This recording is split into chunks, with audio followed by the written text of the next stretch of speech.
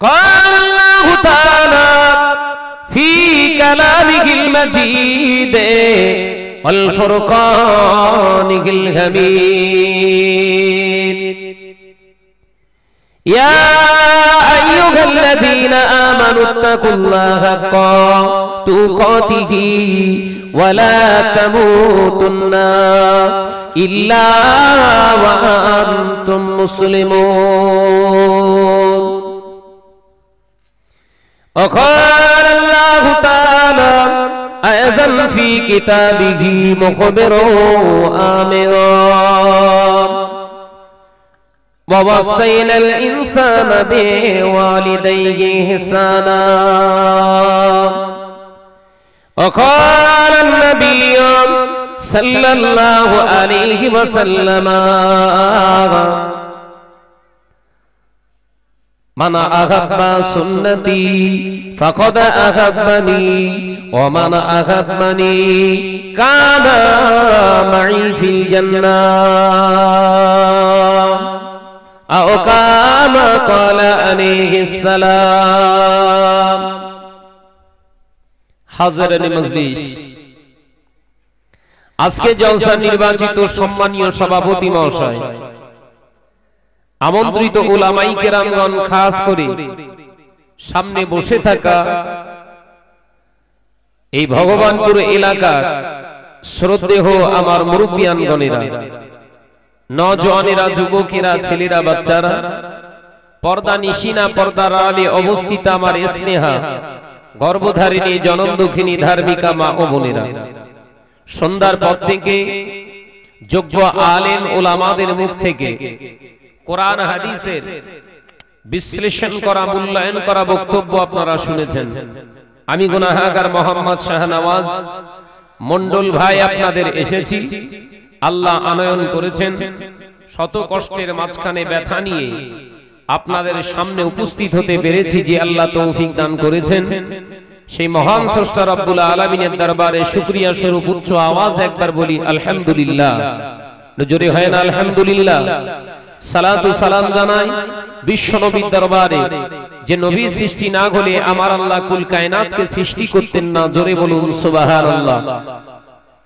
সেই নবীর প্রতি জানাই দরুদ ও সালাম উচ্চ আওয়াজে পড়ি সাল্লাল্লাহু তাআলা আলাইহি ওয়াসাল্লাম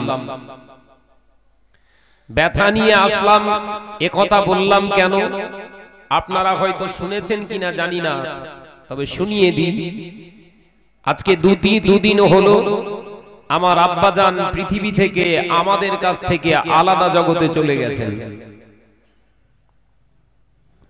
আব্বাজানের গতকাল জোহর বাদ জানাজা পড়িয়ে নিজে হাতে করে দাফন দিয়ে আপনাদের জলসায় আজকে আল্লাহ হাজির করেছেন তো পৃথিবীর জমিনে যারা বাপ মাকে ভালোবেসেছেন তারা জানে মা বাপের মর্যাদা মা বাপের ভালোবাসা কতটা মর্যাদা এবং ভালোবাসার সঙ্গে রাখতে হয় যারা বাপ মাকে হারিয়েছেন তারা জানবে দাঁত থাকতে দাঁতের মর্ম কেউ বুঝে না বাবা হারিয়ে গেলে তবে বুঝতে পারা যায় জি আজকে গোটা মুসলিম সমাজে বাপ মায়ের প্রতি ঘরের ছেলেরা অনেহা অভক্তির নজরে তারা তাকায় মেজরিটি সংখ্যক বিবি পেয়ে ছেলেপুলা পেয়ে ধন সম্পদ পেয়ে মা বাপের ভালোবাসার কথা তাদের শ্রদ্ধার কথা ঘরের ছেলেদের আর মনে থাকে না আল্লাহ ওই জন্য কোরআন পাকের ভিতরে বললেন ওয়াসাইনাল ইনসানা বিওয়ালিদাইহি ইহসানা আল্লাহ পাক সূরা আহজাবের ভিতরে ছোট্ট একটি আয়াতে কারিমার ভিতরে বললেন तमाम পৃথিবীর বান্দাদের লক্ষ্য করে এই আমার মুসলমান বান্দা বান্দীরা তোমরা শোনো আমি আল্লাহ পাক বলছি তোমরা যারা সন্তান রূপে পৃথিবীর জমিনে এসেছো তোমাদের পিতামাতার প্রতি তোমরা ইহসানের সঙ্গে ভালোবাসা প্যারের সঙ্গে তাদের সঙ্গে সৎ ব্যবহারের সঙ্গে জীবন যাপন করো এটা আল্লাহর নীতি আল্লাহর নির্দেশ একবার জোরে বলুন সুবহানাল্লাহ তাহলে যে মা বাপকে ভালো চোখে দেখে না সে আল্লাহর হুকুমকে ভালো চোখে নিল না বিশ্বনবী আব্বা আম্মা দুনিয়ার হায়াতে থাকা অবস্থাতে কলেমা পড়তে যেতে পারিনি, কলেমা পড়ে কবরে যেতে পারিনি। কত বুঝেছে না? কিন্তু তাদের মুশরিক মুশরিকা বলা যাবে না। শোনেননি, আল্লাহ রাসূল নবুয়ত পেয়েছে 40 বছর, আর নবীর আব্বা ইন্তেকাল করেছে কত বছরে? 6 মাস পেটে থাকা অবস্থায়। নবী নবুয়ত পেয়েছে 40 বছরে, মা ইন্তেকাল করেছে কত বছর বয়সে? 6 বছর বয়সে। কলিমা পড়লো কখন? কিন্তু হাদিস পাকের ভিতরে এসেছে আল্লাহ পাকের হাবিব যখন নবুয়ত পেয়েছিলেন, নবুয়ত পাওয়ার পরে রাসূল আমার আব্বা আম্মার কবরের পাশে যে তিনি মা বাপকে কবর থেকে রূহানি হালাতে তুলে তিনি কলেমা পড়িয়েছিলেন। একবার জোরে বলুন সুবহান। সেইজন্য তাদের নাম নিতে গেলে আমরা রাদিয়াল্লাহু তাআলা আনহু আর রাদিয়াল্লাহু তাআলা আনহা বলি। বহু ইখতিলাফ আছে এ নিয়ে, বহু আলেমের ভিতরে মতদ্বন্দ্ব। কিছু কিছু আজকে সমাজে দেখতে পাওয়া যায়, নেটের মাধ্যমে তারা মানুষের ঈমান নিয়ে ছিনিমিনি খেলছে। হচ্ছে না? এখন নেট হুজুর বেশি। শুধু নবীর কথা নয়, আমি শাহনাজের আজ থেকে 3 বছর আগে আমার ফ্যামিলিগত কোনো একটা সমস্যা, ঘরোয়া অশান্তি হয়েছিল, সেই অশান্তিকে ভিডিও ফুটেজ করে সমাজে ছেড়েছিল 2015 সালে। সেই ভিডিওটা এখন এই 2018 সালে আরো বেশি ভাইরাল করানো হয়েছে। শোনেননি? কত সালের ভিডিও? 15 সালে। সেই সময় চ্যালেঞ্জ করেছিলাম, কিছু ভণ্ড স্টেজধারী মৃত্যু কাজ্জাব তারা বলেছিল শাহনাজ অন্যায় করতে যে ধরা পড়ে তাই অত্যাচারিত হয়েছিল। সেই সময় আমি চ্যালেঞ্জ করেছিলাম, কেউ যদি প্রমাণ দিতে পারে, প্রমাণ করতে পারে যে অন্যায় করার কারণে শাহনাজ সেদিন অত্যাচারিত হয়েছে, তাকে নতুন কার গিফট করা হবে, 7 লাখ টাকা দামের কার। কোন মদ্দা পুরুষ এখনো শাহনাজের সামনে 3 বছর হয়ে গেল আসেনি। কত বড় সত্যবান, বুঝতে পেরেছেন তো? একা একা নয়, স্টেজে হাজার হাজার লোকের সামনে, প্রত্যেকটা স্টেজে আবারও বলতে শুরু করেছি। আপনাদের এই ভগবানপুরী শুনেছেন কিনা জানি না, আমি নিজে শুনিয়ে দিয়ে যাচ্ছি। কারণ হক মাথা নিচু করে ঘোরে না, হক সবসময় কি করে চলে? মাথা উঁচু করে চলে। এগুলো ছড়িয়েছে কারা? এক শ্রেণীর টুপিওয়ালা, দাড়িওয়ালা, বড় জুব্বাওয়ালা, সমাজকে যারা শোষণ করে খাচ্ছে, এইরকম কিছু চক্রধারী পিস, তারা বিভিন্ন জায়গায় এগুলোকে ভাইরাল করিয়েছে। কথা ঠিক বলছি না ভুল বলছি গো? এগুলো দাড়িওয়ালা তো সবাই, দাড়িওয়ালা টুপিওয়ালা তো সবাই, সবাই নয়। তারা যেগুলো এই গোল পিরান করে স্টেজে, কিছু কিছু স্টেজে মসজিদে ইমামতি করছে, এই পিসগুলোই ছড়াচ্ছে। কেন? শাহনাজের স্টেজ এত বেড়ে যাচ্ছে, চাপতে হবে। তোরা আমাকে ফোন করে বলতে পারতিস তো, একটা মিটিং কর, আমাকে ডাক, সাংবাদিকদের ডাক, গোপনে গোপনে নয়, সাংবাদিকদের ডেকে, সামনে ক্যামেরা থাকবে, গোটা ওয়ার্ল্ড ব্যাপী জানবে শাহনাজের আসলিয়াত কতটা আর নকলিয়াত কতটা। কথা ঠিক না ভুল? বাপের বেটা হালাল বাপের হালাল খাদ্য খেয়ে যদি মানুষের বাচ্চা হয়, ধারে আসে সব মোবাইলে দেখাচ্ছে, দেখ, তার মানে কি? দাওয়াত কাটবে। দাওয়াত তোর বাপ দিয়ে গিয়েছিল না? এ সম্মান দেনেওয়ালা কে গো? এই জোরে বলেন, সম্মানের মালিক কে? আল্লাহ। তোদের মতো মৌলী সাহেব 100-200 জন নয়, তাম পৃথিবীর হারামখোর মৌলী সাহেবরা একদিকে হলেও শাহনাজ যদি হালালিয়াতের উপরে জিন্দেগি গুজরান করে, একটা পশম হেলাতে পারবে না। কথা ঠিক বলিস না ভুল বলিস? ও নজনে যুবকেরা, ছেলেরা, বাচ্চারা, কান খুলে শুনিয়ে কি দিয়ে আল্লাহ নবী দিন দুনিয়ার বাদশাহ হাবিবুল্লাহকে, নবী জনাবে মুহাম্মদ রাসূলুল্লাহকে সাল্লাল্লাহু আলাইহি ওয়াসাল্লাম পাক জবানে জানিয়ে দিয়েছিলেন, ও বাবা সাহাবারা, আমি রাসূলুল্লাহ জানিয়ে দিয়ে গেলাম, ইন্নাল উলামা ওয়ারাসাতুল আম্বিয়া, নিশ্চয় আলেম সম্প্রদায় হলো আমি রাসূলুল্লাহ আমার উত্তরসূরি। জোরে বলুন সুবহান, আরো জোরে বলুন সুবহানাল্লাহ। ও জানেরা নজরে যুবকেরা অপর হাদিসে নবী জানাই আল আলিমু আউয়ালু ফিন্নার ওয়া মাসাবারা আমি রাসূলুল্লাহ জানিয়ে দিয়ে গেলাম কিয়ামতের দিন আল্লাহ সর্বপ্রথম এক শ্রেণীর আলেমকে আগে জাহান্নামে দেবে।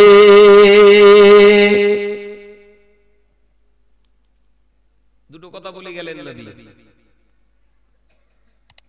ইন্নাল উলামা ওয়ারাসাতুল আম্বিয়া, নিশ্চয় আলেম সম্প্রদায় হলো আমি রাসূলুল্লাহ আমার ওয়ারিস, উত্তরসূরি।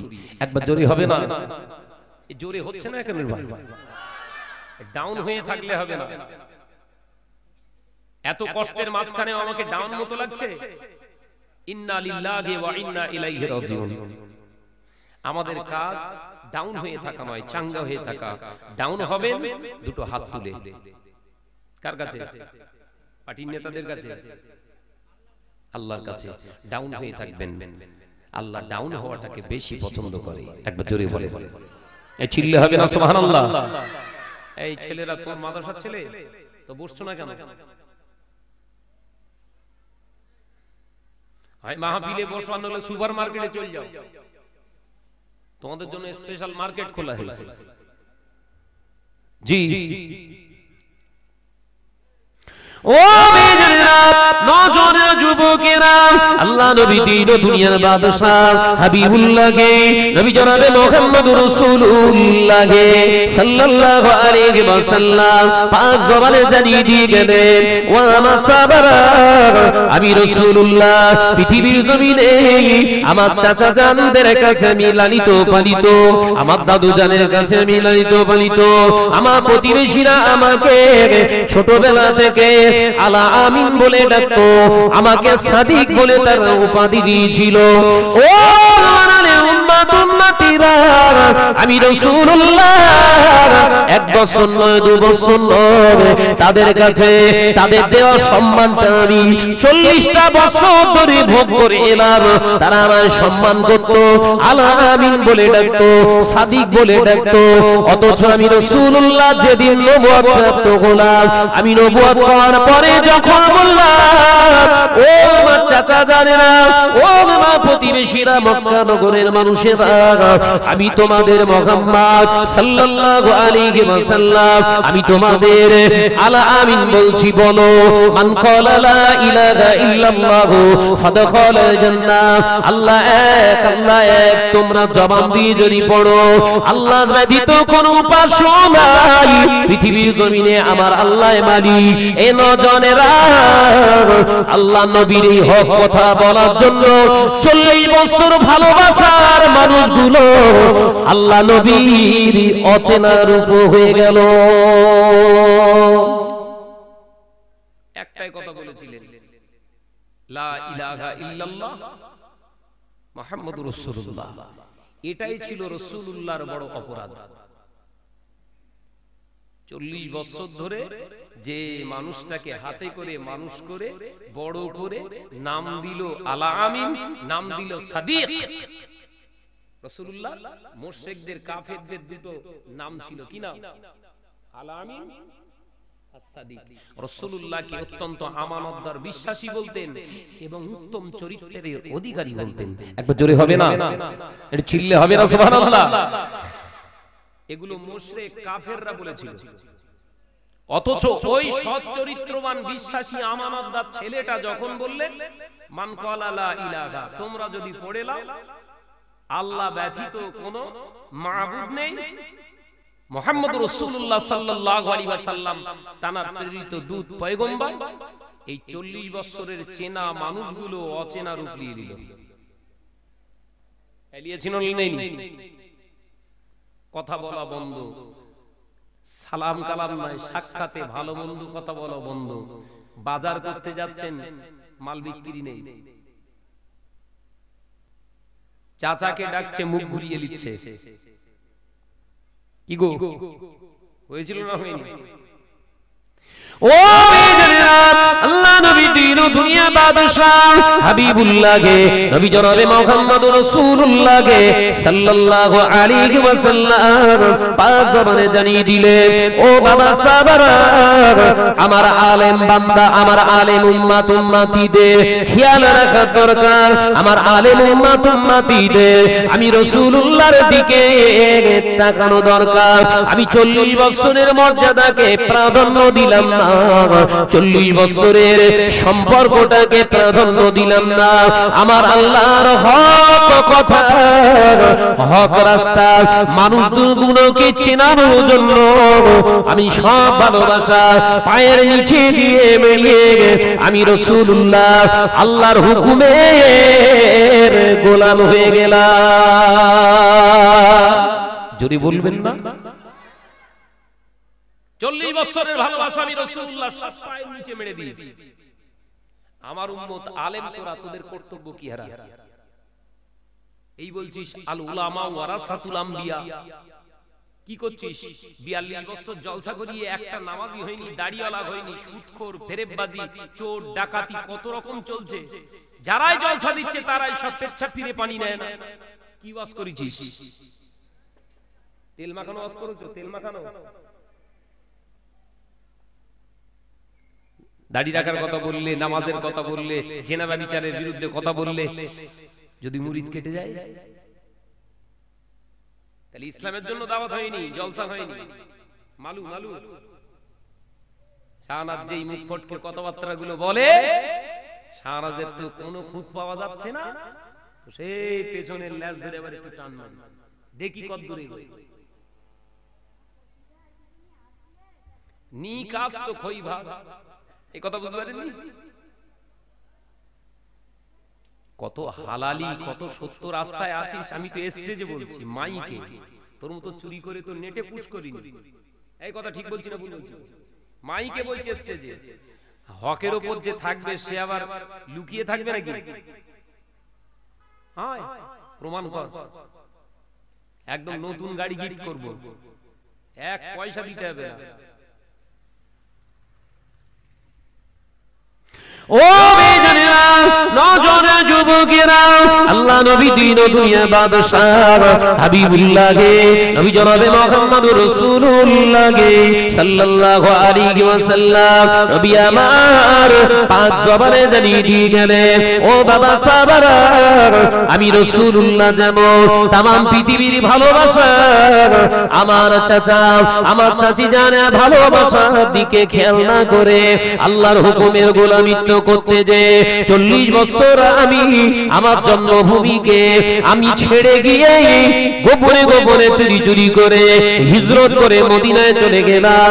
এই আমার আলেম উম্মত উম্মতিরা, তোদের কাজ হবে পৃথিবীর জমিনে কে দাওয়াত দেবে না দেবে, কে তোকে হুজুর বলে ডাকবে আর না ডাকবে, কে পৃথিবীর জমিনে তোকে ভাই বলে ডাকবে আর না ডাকবে, ওদিকে তুই খেয়াল করিস না। কে তোকে সোনার চান স্বামী বলে মানবে, ওদিকে তুই খেয়াল করবি না। আমি রাসূলুল্লাহ পাঁচ জবানে জানিয়ে দিয়ে গেলাম, तमाम পৃথিবীর মানুষের ভালোবাসা থেকে আমি রাসূলুল্লাহ আমার ভালোবাসা আর আমার আল্লাহর হুকুমের গোলামিত্ব করা, এটাই তোর জীবনের শেষ ইচ্ছা। যদি হবে না সুবহানাল্লাহ। টার্গেট তো একটাই, আল্লাহ রাসূলকে খুশি করা। আজকে ভগবান করে জলসা করার কারণে, হক কথা বলার কারণে যদি এরা নামাই দাওয়াত দেয় তো না দিল। हम तो किसी से परवाह नहीं करते बल्कि सिजदा तो करते हैं अल्लाह के वास्ते। একবার জোরে বলেন, এ হলো না ঝেড়ে মারেন, হলো না আরো জোরে বলেন। শীতকালে চেল্লাচ্ছে না এ ভাই, এই কানটা কি পেশাব আছে এখানে? এ ভাঙা কেন? শয়তানের জন্য রেখেছিস?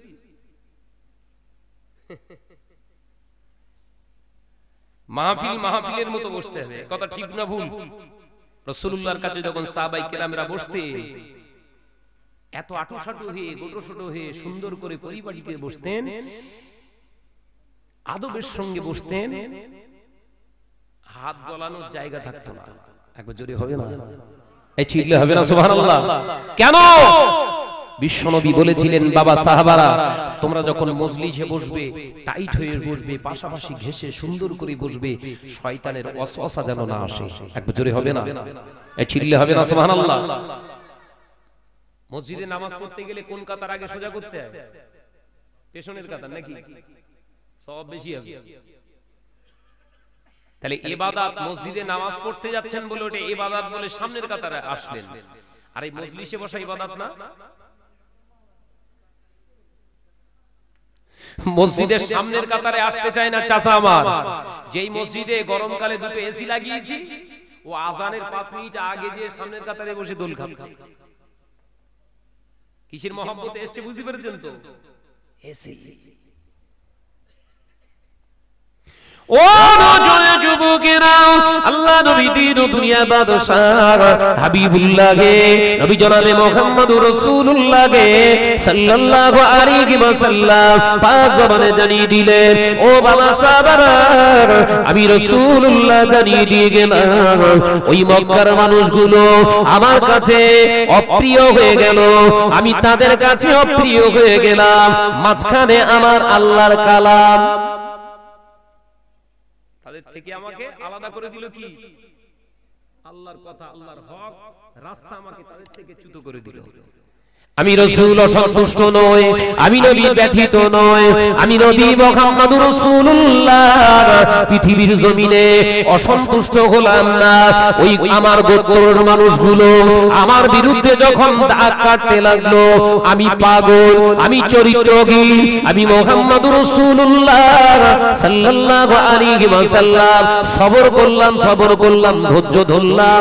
ও আমার আলেম উম্মতের হকের জন্য পৃথিবীর জমিনে যদি তোকে এক ঘরেও করে দেয়, অধৈর্য হবি না, সবর হারবি না।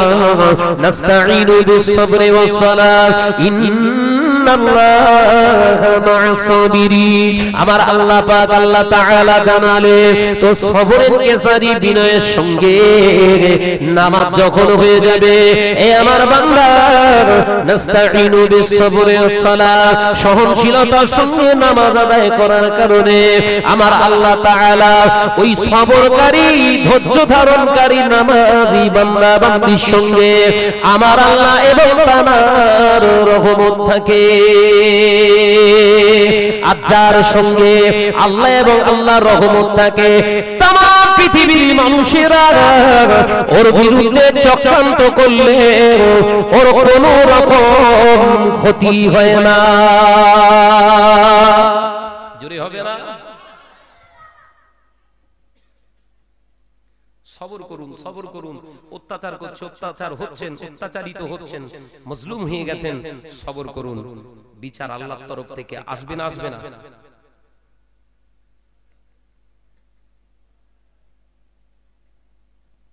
ও নজরে যুবকেরা, আল্লাহ নবী দিন ও দুনিয়ার বাদশাহ হাবিবুল্লাহ গে, নবী জনাবে মুহাম্মদুর রাসূলুল্লাহ গে সাল্লাল্লাহু আলাইহি ওয়াসাল্লাম মক্কা থেকে হিজরত করে মদিনার রাস্তায় চলে যাবেন।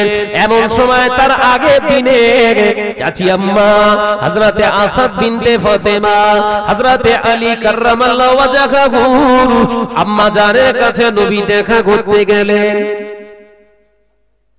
হযরতে আলী রাদিয়াল্লাহু তাআলা আনহুর আম্মা জানের নাম কি? ফাতিমা। আর হযরতে আলী রাদিয়াল্লাহু তাআলা আনহুর বিবির নাম ফাতেমা। জানা ছিল না? জি, হযরতে আলীর বিবির নাম ফাতেমা আর মায়ের নাম ফাতেমা। একজন হলো মুহাম্মদ বিনতে ফাতেমা আর একজন আসাদ বিনতে ফাতেমা। আমার নজরের যুবকেরা চাচি আম্মার সঙ্গে দেখা করতে গেছে। কোন চাচি আম্মা? আবু তালেবের স্ত্রী গো। রাসূলুল্লাহকে কোলে পিঠে যিনি মানুষ করেছিলেন, রাসূলুল্লাহর বিরুদ্ধে যখন সকলে হাত আঙ্গুল তুলেছিলেন, কেউ সাপোর্ট করেনি, এই হযরতে আসাদ বিনতে ফাতেমা রাসূলুল্লাহকে আশ্বাস দিয়েছিলেন, বাবা মুহাম্মদ হেরে যেও না, পিছিয়ে এসো না, এই হক একদিন তোমারই জয় আনবে। এক জোরে বলো, জোরে হবে না সুবহানাল্লাহ? রাসূলুল্লাহ সেদিন বলেছিলেন, চাচিমা চাচি আম্মা জান, আমাকে হয়তো এমনও হতে পারে এই মক্কার জমিন জন্মভূমি মায়া পরিত্যাগ করে আপনাদের ভালোবাসা ছেড়ে আমাকে চলে যেতে হবে।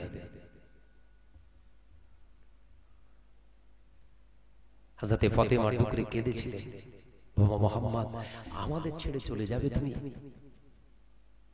ও মেয়েরা, হযরতে আয়েশা বিনতে ফাতেমা রাদিয়াল্লাহু তাআলা আনহা, আল্লাহ নবী বলেছিলেন, মা ও মা চাচি আম্মা, আমি মুহাম্মদুর রাসূলুল্লাহ সাল্লাল্লাহু আলাইহি ওয়াসাল্লাম শুধু মক্কার জমিন কেন, আমার আল্লাহর জন্য, আমার আল্লাহর হুকুমের জন্য আমি তামাম পৃথিবী ছেড়ে দিতে রাজি। জোরে হবে না, এই ছিললে হবে না। ভালো যদি বাঁচতে হয়, আল্লাহর হুকুম যদি মানতে হয়, নবীর দিকে তাকাও, নবীর দিকে। ওই হারামখোর আলেমের দিকে তাকালে ও তোমার টেনে টেনে হারামের দিকেই নিয়ে যাবে। বুঝতে পারেননি? ও যুবকেরা, আল্লাহ নবী চাচি আম্মা হযরতে আয়েশা বিনতে ফাতেমা রাদিয়াল্লাহু তাআলা আনহাকে আল্লাহ নবী দাওয়াত দিলেন, ও মা ফাতেমা, আমি হয়তো মক্কা থেকে চলে যাব আমার আল্লাহর আদেশে। ও আমার চাচি আম্মা জান, ছোটবেলা থেকে আমাকে খাইয়েছো, আমাকে মানুষ করেছো, আমাকে কত স্নেহ ভালোবাসা দিয়েছো, আমি খুশি, আমি খুশি, আরো খুশি হব তোমার বেটা মুহাম্মাদের হাতে হাত দিয়ে যদি একবার এই সত্য কলেমাটা পড়ে না। জোরে বলুন সুবহানাল্লাহ। আল্লাহ নবীর কথা শুনে আম্মা জান হযরতে আয়েশা বিনতে ফাতেমা রাদিয়াল্লাহু তাআলা আনহা আল্লাহ নবীর হাতে হাত দিয়ে কলেমা পড়ে মুসলমান হয়ে যায়। সঙ্গে সঙ্গে নির্ভেজাল ভালোবাসা, এ ভালোবাসায় কোনো ভেজাল নেই। বিশ্বনবী কলেমা পড়ালেন যেদিন, ঠিক তার পরের দিনে রাতের অন্ধকারে রাসূলুল্লাহ মক্কা থেকে হিজরত করলেন কোথায়? মদিনায়। রাসূল পাক সাল্লাল্লাহু আলাইহি ওয়াসাল্লামের চলে যাওয়া আর এই আম্মাজান ফাতেমা রাদিয়াল্লাহু তাআলা আনহার কলেমা পড়া বিরাট দূরত্ব তৈরি করলো। অষ্টম হিজরিতে রাসূল যখন গো ব্যাক, কোথায় গো ব্যাক, ফতে মক্কা ফিরে আসলেন, সর্বপ্রথম এসে রাসূল আমার কাবা বাইতুল্লাহ শরীফের পাশে দাঁড়িয়ে কিছুক্ষণ বক্তব্য দিয়েছিলেন। সিধা চলে গেলেন আসাদ বিনতে ফাতেমার কাছে। একবার জোরে বলুন সুবহানাল্লাহ। আল্লাহ নবী চলে আসলেন, নবী আমার আম্মা জান হযরতে ফাতেমা রাদিয়াল্লাহু তাআলা আনহার ঘরের দরওয়াজার বাইরে দাঁড়িয়ে আওয়াজ দিলেন, আসসালামু আলাইকুম, আসসালামু আলাইকুম মা ফাতেমা, তোমার বেটা মুহাম্মদ চলে এসেছে। আমি চলে এসেছি। ও মেয়েরা, হযরতে আসাদ বিনতে ফাতেমা আমার নবী পাকের চাচি আম্মা জান ঘরের দরওয়াজা খুললে আল্লাহ নবীর চেহারা মোবারকটা দেখে হযরতে আসাদ বিনতে ফাতেমা রাদিয়াল্লাহু তাআলা আনহা বুকরে কেঁদে ফেললেন।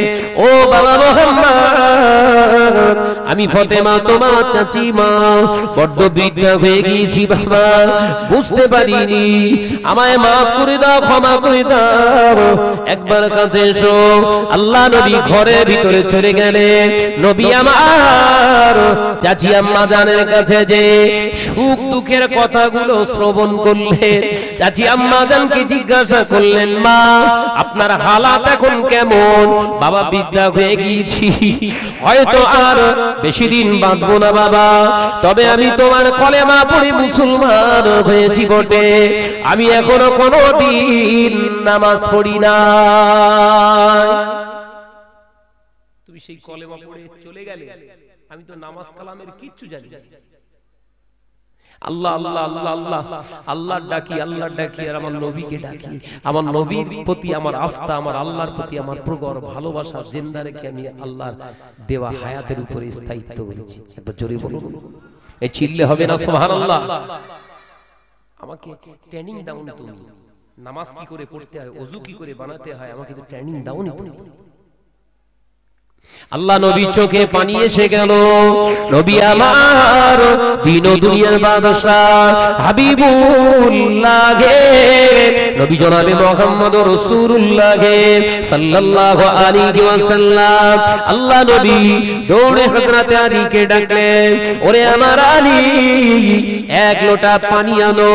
হযরত আলী এক লোটা পানি নিয়ে চলে এলেন। নবী আমার হযরত হাসান বিনতে ফাতেমা রাদিয়াল্লাহু তাআলা আনহার ওযু বানিয়ে দিলেন। জোরে বলুন সুবহানাল্লাহ।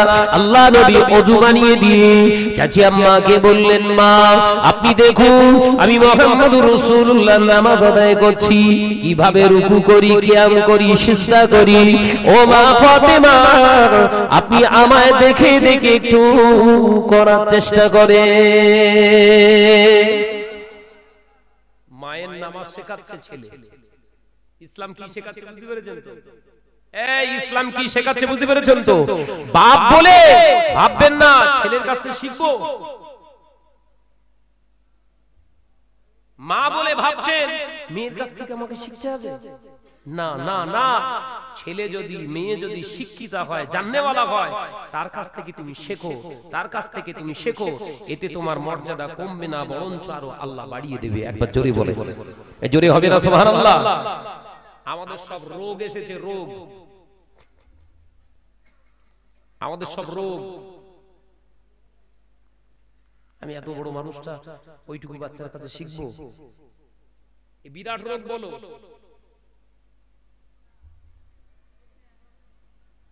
অথচ দেখে ওই মুরব্বিটা টেলিভিশন যখন দেখছে, যখন ছোট একটা বাচ্চা যখন কোন সিনেমায় অভিনয় করছে, বলছো বাচ্চা ছেলেটা কি সুন্দর অভিনয় করতেছে। এই কথা ঠিক বলিস? এই মুরব্বি নাকি না হিজড়ে, ও কোরআন শিক্ষা, নামাজ শিক্ষার জন্য, হক শিক্ষার জন্য লজ্জা পায়। কেন? আমার ছেলের বয়স ওর কাছ থেকে কি শিখবে, তখন ও লজ্জা পায়। আর ওই ছোট বাচ্চার অভিনয় দেখে, হারাম জিনিস দেখে ওর প্রশংসা করছে। এর কবরে বাস পড়বে না তো কার কবরে বাস পড়বে? ভুল ভুলে ফেললাম নাকি? টেনশনে আছেন নাকি রে ভাই? এই টেনশনে আছেন? উচ্চ আওয়াজে প্রাণ খুলে দরুদ শরীফ আল্লাহুম্মা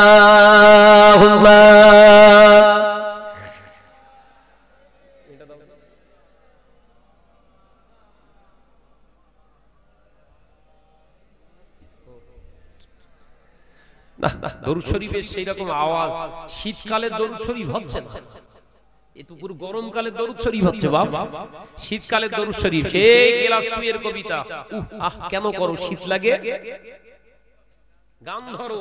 আমরা মুসলমান গান ধরতে পারবো? ধরতে পারবো না, গান ছেড়ে দেবো। আমরা বলবো কেন করো শীত লাগে, জিকির করো।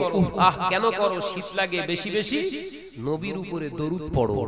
জোরে বলুন বাবা রে, তোরা সব শুয়ে পড়। এই ছেলেরা উচ্চ আওয়াজে প্রাণ খুলে দরুদ শরীফ আল্লাহুম্মা